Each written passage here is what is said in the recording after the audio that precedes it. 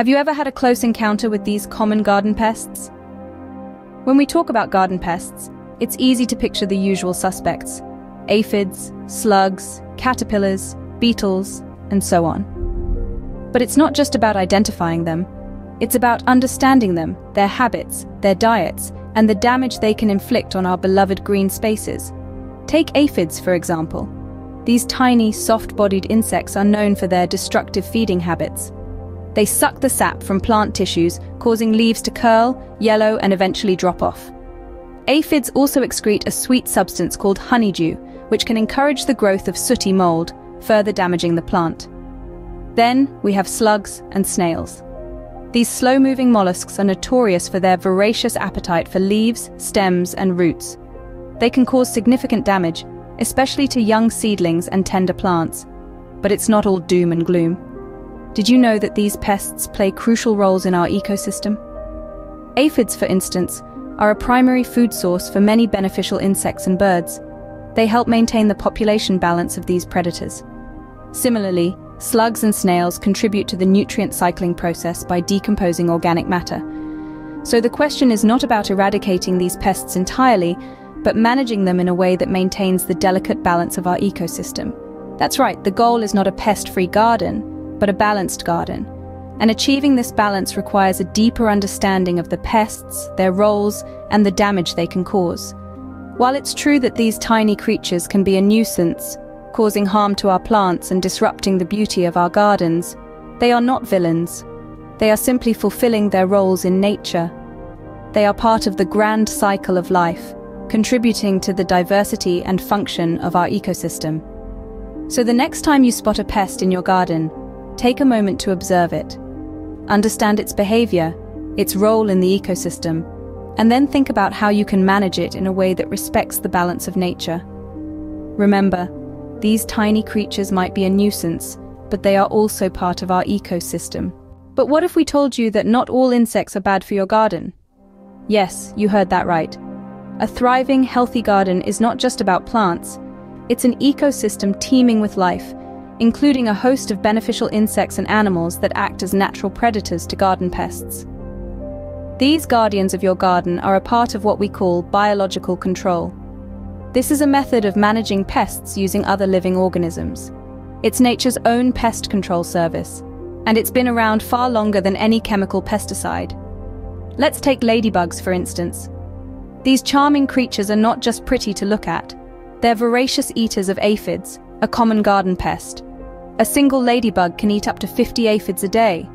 Now imagine a small army of ladybugs in your garden, working tirelessly to keep those pests in check. Then we have birds.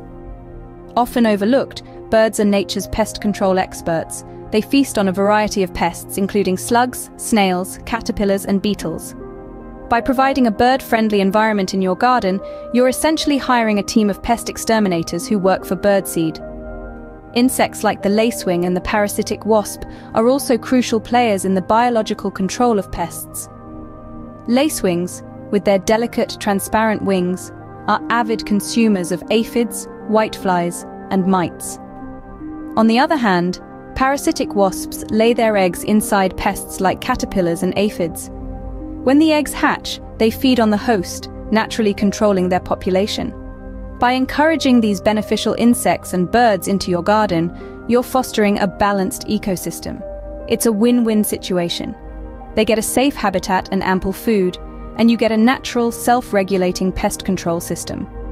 So next time you spot a ladybug or a bird in your garden, thank them for their pest control services. They're the unsung heroes, quietly ensuring your garden remains a flourishing, vibrant sanctuary. Would you like to know how to keep pests at bay using ingredients you probably already have at home? Well, let's dive into the world of DIY natural repellents and solutions. These methods are cost-effective, eco-friendly, and most importantly, they're safe for your garden's ecosystem. Our first recipe is a garlic spray, a potent deterrent for many types of pests. To make this, you'll need 2 whole bulbs of garlic, water, and a bit of liquid dish soap. Peel and crush the garlic, mix it with 2 cups of water, let it sit overnight, and then strain it into a jar, ensuring to squeeze out all the garlic juice. Add half a cup of water to the mix, along with a quarter teaspoon of dish soap. This soap isn't just a binding agent, it helps the spray stick to the plants. Voila, your garlic spray is ready. Remember, a little goes a long way, so use it sparingly. Next up is the chili pepper repellent. This spicy solution is particularly effective against mammals like rabbits and deer. Blend 2 tablespoons of hot pepper flakes or 10 fresh cayennes with a pint of water. Then heat it up and let it simmer for about 20 minutes. This process helps extract the capsaicin, which is the stuff that gives peppers their heat. Let it cool, strain the mixture, add a couple drops of dish soap, and it's ready to use. But be careful when applying it, you don't want to get this in your eyes. Lastly, consider introducing plants that naturally deter pests. Marigolds, for instance, are great at repelling nematodes and certain beetles. Herbs like basil and mint can ward off flies and mosquitoes, and the strong scent of lavender can keep rabbits and deer at bay. These plants not only add beauty to your garden, but also serve as a natural line of defense against pests. With these natural solutions, you can keep pests under control without resorting to harmful chemicals. Remember, a balanced garden is a healthy garden. So let's continue to foster this balance by embracing safe, natural solutions. Did you know that the way you take care of your garden can make a big difference in keeping pests away? It's not just about the variety of plants you have or the natural repellents you use. Your daily gardening practices play a key role in maintaining a pest-free environment. Let's delve into some of these practices. First off, the mighty mulch. You might see it as a simple layer of organic material spread around your plants, but it's much more than that. Mulch not only conserves moisture and improves the health of your soil, but also acts as a physical barrier against pests. Certain types of mulch, like cedar bark, can even deter specific pests with their natural aroma. Next up, let's talk watering. Proper watering isn't just essential for plant growth, it can also make your garden less inviting for pests. Overwatering can lead to diseases that attract pests, while underwatering can weaken your plants, making them more susceptible to pest attacks. The golden rule of thumb?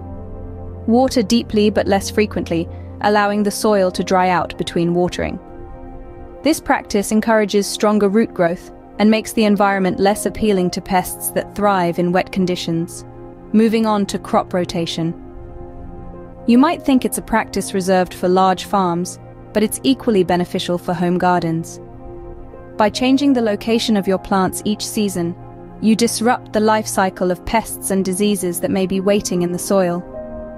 Crop rotation also helps maintain soil fertility and can lead to a more diverse and vibrant garden. Finally, remember to keep your garden clean. Regularly remove fallen fruits, dead leaves, and other plant debris that can harbor pests.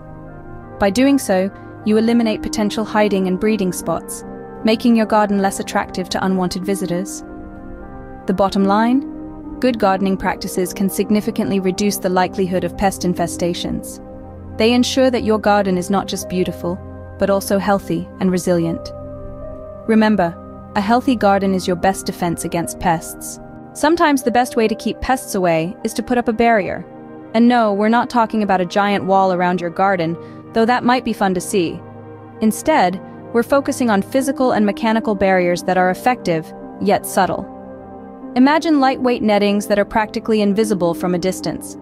These can be placed over plants to deter birds, insects, and other critters from nibbling on your precious greens. They're easy to set up, and when the season's over, you can simply fold them away. Next, let's chat about copper tapes.